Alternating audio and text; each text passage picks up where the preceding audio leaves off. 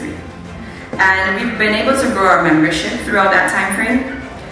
Most recently, we've added, or within the last year, we've added about 60 women-led, women-owned businesses.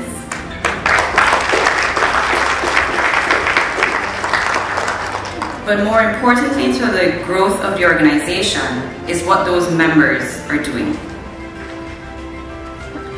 We want to acknowledge and thank the private sector partners for their support and the opportunities that we've been given.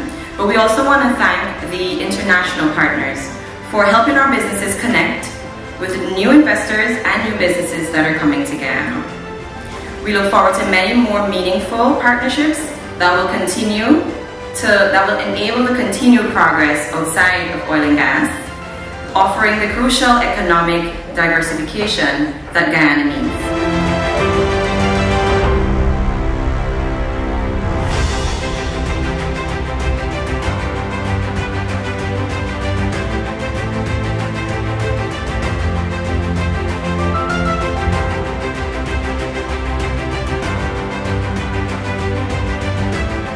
I'm around society, and so sometimes you hear a lot of chatter that the chamber should be doing more and should be doing more for women and women-owned businesses, and the members of the chamber will know what I'm talking about.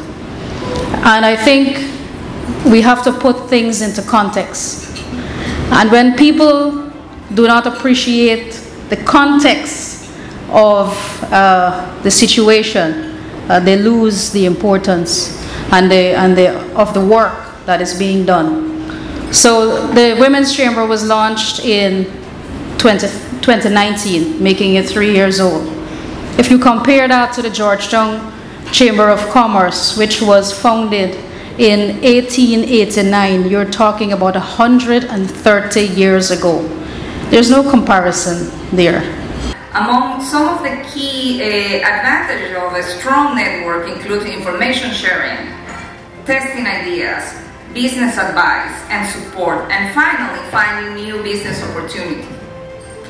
In this aspect, members can benefit from improved managerial skills and financial literacy.